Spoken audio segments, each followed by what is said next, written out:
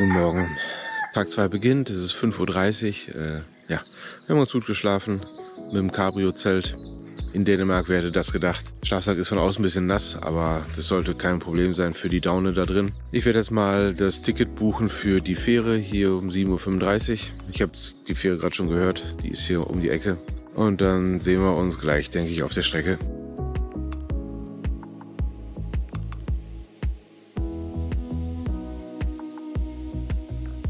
Wir rollen vom Campingplatz. Ja, der war wirklich super. Wir haben noch mit einem Pärchen gesprochen.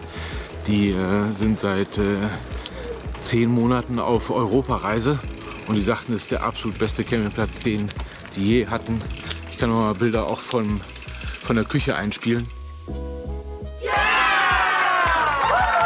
Beim Videoschnitt ist mir gerade aufgefallen, dass wir heute 5 Inseln befahren. Wir starten auf E-Bike, dann ganz kurz Fyn, dann Teisinge, Langeland und wir enden auf Lolland.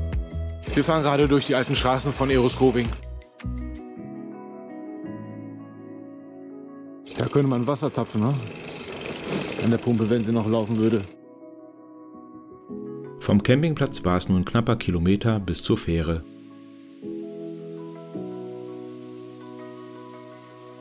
Jetzt müssen wir noch ein bisschen warten. Ihr seht, ich habe die Regenjacke an. Jetzt so nach der langen Wartezeit ist einem doch ein bisschen frisch. Aber endlich haben wir mal so Dänemark-Wetter, wie wir uns das vorgestellt haben. Wir haben hier gerade noch eine coole Wartestelle am Hafen und gleich geht's los. Unsere Fähre. Und ich weiß nicht, aber ich würde mich ja jetzt schon am liebsten in diese Reihe anstellen. So heißt es. Es ist noch früh am Morgen. Aber der Mario hat die Ruhe weg. Deswegen ich stehe und trippel von A nach B. Und ich sehe gerade, die fangen da an reinzulassen. Also wir gehen da jetzt auch mal hin. Hi. Hi. Name? Mario? Tom? Ja. Ja, danke.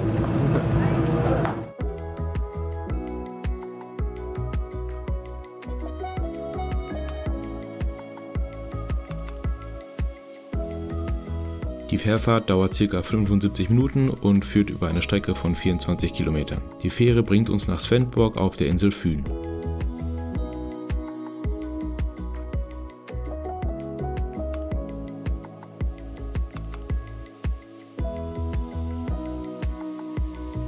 Schau mal da. Ja, stimmt. Beobachten Sie mal, der kam gerade eben schon mal raus. Ja, ein Delfin. Ich glaube, das ist das erste Mal in meinem Leben, dass ich einen Delfin sehe. Also in freier Wildbahn. So, und über diese Brücke hier werden wir jetzt gleich noch auch mit dem Fahrrad drüber fahren. Da wird es windig bestimmt.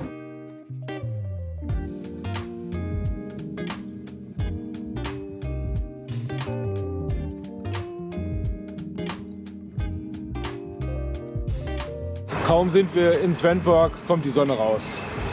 Perfekt. In Dänemark. Gerade auf dem Schiff war es windig, ne? Da müssen wir jetzt irgendwie hoch. Wir sind auf der Brücke.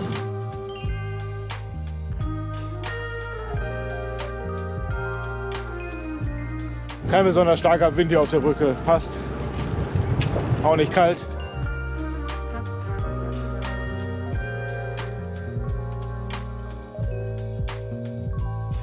An diesen Ständen kann man meist mit dänischen Kronen oder Mobile Pay bezahlen. Das ist ähnlich wie PayPal, funktioniert aber nur, wenn man eine dänische Telefonnummer hat. Für den Obststand hätte man Bargeld gebraucht, dänische Kronen haben wir nicht. Wir zahlen bisher alles mit der Karte. Klappt wunderbar.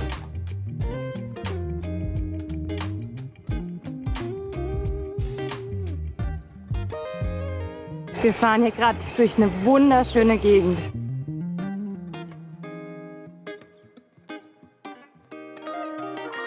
Hier ist Waldemars Schloss.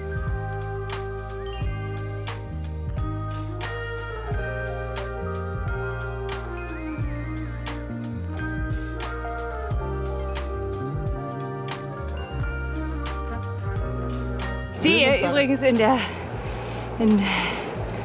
vorne langsam blauer Himmel. Es ist richtig warm. Ich schwitze. Das war jetzt das erste Mal Anne auf dem Fahrrad filmend und noch selbst reinsprechend. Ja, zu viele Faktoren.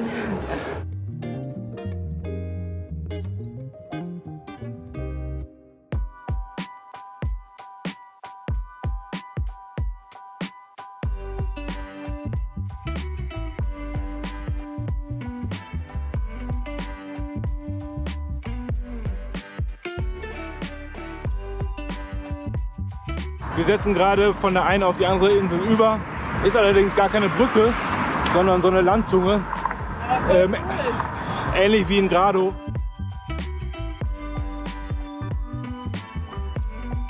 Dänemark, du machst mich fertig. Trikot offen. Das kann doch nicht sein. Ich habe was anderes gebucht. Ich will auf jeden Fall meine Regenkleidung einmal nutzen müssen.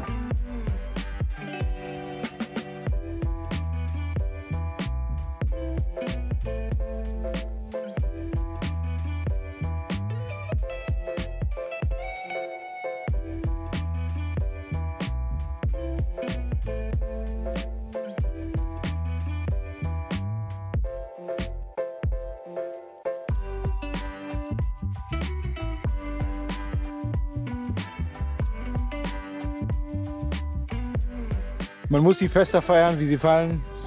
Wir springen jetzt ein bisschen Trampolin.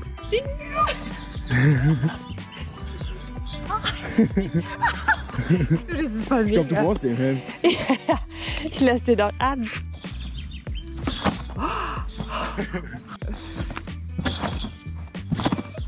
Und das dann halt komplett rein. Oh,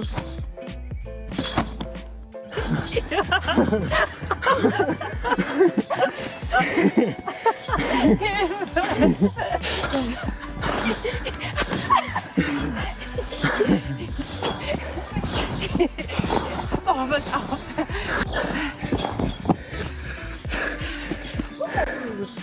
Das war herrlich. Das war cool. Wir warten jetzt auf die Fähre hier. Dreiviertel Stunde erst. Wir haben jetzt gerade die Fährtickets gebucht. Also hier in Dänemark muss man vorher immer online Tickets Das machst du buchen. übrigens sehr gut, fällt mir ein. Gerade Ja. Sommermagen irgendwie immer hast du gar nichts mehr zu tun, ne? Hast du immer die Sachen schon gebucht. Und immer schon, wenn man den Namen sagt, Mario, stehen wir auf der Liste. Total cool. Also vom Platz her ist es kein Problem aktuell. Oder ich glaube auch so nicht mit dem Fahrrad. Man muss es einfach nur vorher buchen und dann ist gut. Hier musste man sich allerdings etwas umständlich mit der Buchung noch die Boardingpässe besorgen. Nach einem kurzen Stück auf Langeland fahren wir mit der Fähre ab Spotsbjerg bis nach Taas auf Lolland. Die Fahrt geht über 14 Kilometer und dauert 45 Minuten.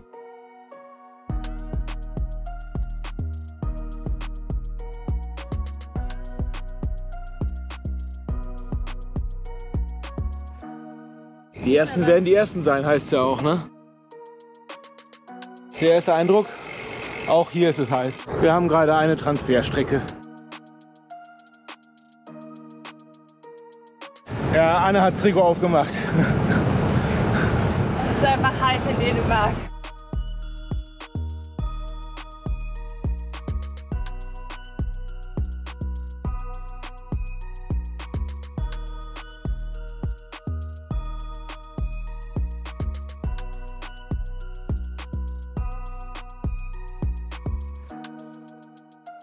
So, wir sind jetzt wieder am Meer.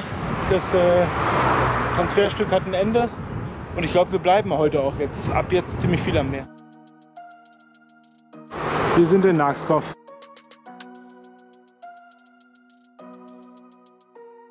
Wo ist der Supermarkt? Ein Superbruxen in der Sonne. Wir suchen uns Schatten, ne? Wir suchen den Schatten, kleine Mittagsrast. Haben jetzt aber hier im Supermarkt nur was zu trinken bekommen. Wir fahren jetzt noch mal 10 Kilometer weiter bis zum Restaurant. Und ja, so lange gibt es eine Fanta. Lemon. Wohlgemerkt, wir sind in Dänemark, nicht Italien oder so, ne?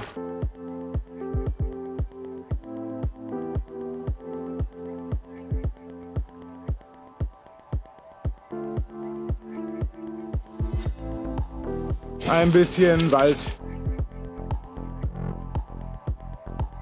Hier ist irgendwie ein Schwangebiet. Ganz viele Schwäne.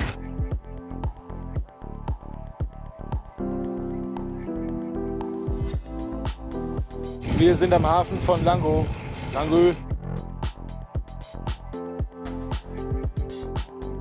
Hier werden wir fündig. Richtig schön dänisch. Wir machen uns auf die letzten ca. 25 Kilometer bis zum Campingplatz. Ja, und Anne ist wieder in ihrem winddichten Sommershirt unterwegs. Sie hat halt mehr mit Wind und 18 Grad gerechnet.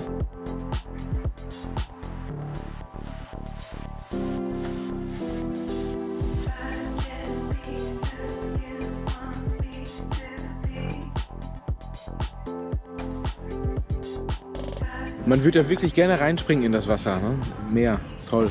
Aber ich bin leider echt kein Fan von Salzwasser. Das schockt mich einfach nicht an. Dieses Bild hatten wir für die letzten 25 Kilometer. Die Strecke verlief total flach und immer geradeaus. Und wir hatten immer das gleiche Bild. Das war nicht gerade einfach für mich, auch weil ich Fußschmerzen hatte und es ziemlich heiß war. Mir fällt gerade auf, der Weg hält, was er verspricht. Ostseeküsten-Radweg. Ja.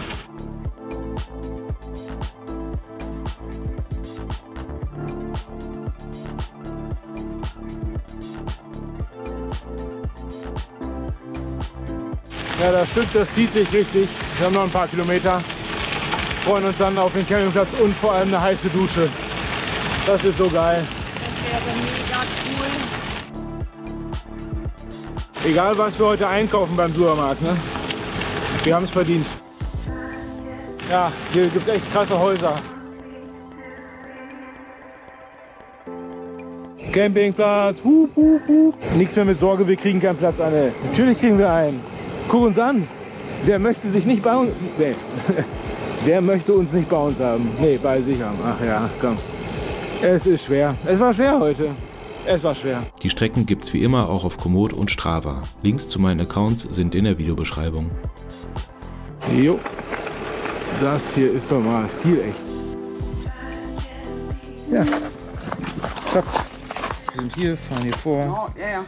Zeltwiese mit Strom. Sind auch schon ein paar Leute. Hier daneben ist das Sanitärgebäude, Restaurant, Kiosk, Bar und so weiter. Da ist dann heute Abend auch was los.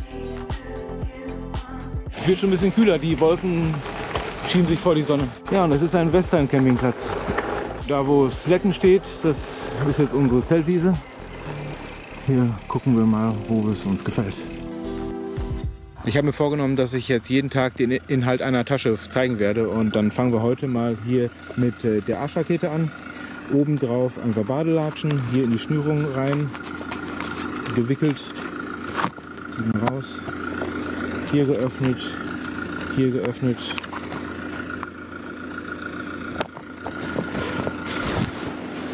Eine Patagonia Downjacke. Dann meine Radler Bib-Short, nur so eine Trägerhose. Dann ist da drin meine Freizeithose bzw. Schlafhose aus Baumwolle. Also die ziehe ich abends an und möchte auch drin schlafen. Andere Kleidung, Freizeit habe ich nicht dabei. Ein zweites Fahrradtrikot. Dann, das ist der Aufblasebalg für die Luftmatratze. Die Luftmatratze ist dann die hier. Das ist die Exped Synmat UL Light LW. Super zufrieden, habe ich von Beginn an nie ausgetauscht. Ja, und dann haben wir hier das MSR Freelight 3. Allerdings noch die ältere Version. Es gibt eine neuere Version. Ja. Und ganz hinten, um hier das noch so ein bisschen auszufüllen, dann den Ersatz Base Layer. Genau, also letztendlich habe ich hier Zelt drin, Isomatte, Ersatzfahrradkleidung und die Daunenjacke. So, und dann, weil es auch noch halt hier zugehört, nochmal zur Erklärung, das kennen irgendwie relativ wenige. Dieses hier, das ist am Sattel hier festgemacht über diese Schrauben. Das ist der Saddleback Stabilizer und daran gibt es dann eben Bohrungen für Trinkflaschen und ja, so haben wir dann die Trinkflaschen nicht hier nach hinten verpackt, weil die haben ja hier im Rahmendreieck keinen Platz mehr. Gut, das war der Inhalt und dann bauen wir jetzt mal das Zelt auf. Cowboy und Cowgirl sind eingecheckt, Zelt steht, hier ist Strom und jetzt fängt es passenderweise an zu gießen. Die nächsten 4 Stunden bestimmt, ein bisschen Gewitter, ein bisschen regnerisch. Noch geht's. Auf jeden Fall haben wir jetzt die Fahrräder dann da hinten angeschlossen. Ja, das sollte klappen, da ist nichts mehr los. Jetzt gehen wir duschen und dann später mal hier ins Restaurant. Bevor das Video zu Ende ist, damit man dich auch sieht. Genau, unser Zelt steht. Wir haben das in Sekundenschnelle ja aufgebaut durch den Regen. Oder wegen des Regens. Wegen des Regens. Wir haben uns jetzt mal nicht abgesprochen, wir labern einfach mal drauf los. Genau, wir waren jetzt eben gerade noch einkaufen, auch eher so eine kleinere Auswahl. Ja, ein bisschen Limonade, Äpfel, Kekse. Endlich mein Trinkjoghurt. Ja, und um das mit dem Wetter noch mal eben abzuschließen, also es scheint jetzt so, als ob es nicht mehr allzu viel gibt. So leicht geregnet hat es vorhin, aber es war okay. Ja, es hat auch schon deutlich abgekühlt, also ich glaube auch jetzt so gewittermäßig dürfte es eigentlich auch recht unwahrscheinlich sein. Genau. Ja, die Strecke heute, wie hast du es empfunden? Sehr gleichmäßig, monoton, aber auch wunderschön. Also ich finde gerade so das erste Stück, das war richtig cool. Ja. Sehr schöne Häuser, so das Meer, finde ich die Weite. Aber jetzt so das letzte, so 2/3 der Strecke waren jetzt heute immer gleich. Ja. Also der Tag heute hat schon extrem abgeflacht im Vergleich zu gestern. Ne? Also heute waren halt, insbesondere die letzten 2/3 fahren viele Transferstrecken. Ja, und nach 5 Minuten hast du verstanden, dass rechts neben dir das Meer ist. Ja? Und dann ging es noch 30 Kilometer oder 40 Kilometer geradeaus und es kam ja links diese Ferienhäuser, die waren mal ganz nett. Die waren sehr schön. Die waren schön anzusehen, aber ja, und es war für mich dann schon mental nicht ganz so leicht. Ich hatte dann schon keinen Bock mehr. Weil das ist eigentlich, ja, das ist dann stupide. Das ist nicht unbedingt das, was ich möchte. Ja. Aber dann hoffen wir, dass die nächsten Tage wieder mir mehr zusagen. Ein bisschen mehr Abwechslung. Ja, und es war halt heiß. Ne? Aber ich glaube, das haben wir auch schon mehr als häufig im Video gesagt. Ja, wir sind etwas überrascht. Ja, der Campingplatz, da wissen wir auch nicht so recht. Also ja, es ist okay wie immer, ne? Aber wirklich wohlfühlen. Ja. Wir hatten halt gestern auch so eine Perle irgendwie von Campingplätzen, deswegen ist es jetzt vielleicht einfach heute mal wieder so ein bisschen ein Kontrast. Dieses Western ist irgendwie aufgebaut mit hier stehen mehrere Baracken rum und dann steht hier viel auch alter Krams rum, da fragt man sich, was das soll. Dann haben wir da hinten aber so coole Westernhütten, die sind eigentlich echt cool. Schön, ja. Also es gibt so manche Sachen, die sind cool, manche eben irgendwie nicht. Ja, so irgendwie aber alles und nix. Ja, insgesamt kein stimmiges Bild. Ja, aber eine Nacht, alles gut. Ja, genau. Und jetzt haben wir uns hier an so ein Häuschen reingesetzt. Das gehört nicht uns, aber ja, das nutzen wir jetzt. Wir haben es einfach jetzt mal okkupiert. Genau. Ja, dann gehen wir heute früh ins Zelt. Gestern waren wir erst ziemlich spät im Zelt, hatten uns verquatscht und morgen früh geht es dann früh weiter. Sind wir schon gespannt, was der Tag bringt. Ja. Und ich habe natürlich eben gerade schon uns ausgesucht, wo wir morgen den ersten Stop haben. Ja. Und wir müssen jetzt noch gemeinsam den nächsten Campingplatz oder Shelter aussuchen, damit das besser wird als heute. Ja? In diesem Sinne, einen schönen Abend. Jo, und bis morgen. Ciao. Der Vollkaskoschutz für dein Fahrrad von helden.de. Alles online, jederzeit kündbar und keine Selbstbeteiligung. Und mit dem Code MADO9 sparst du dauerhaft einen Monatsbeitrag pro Jahr.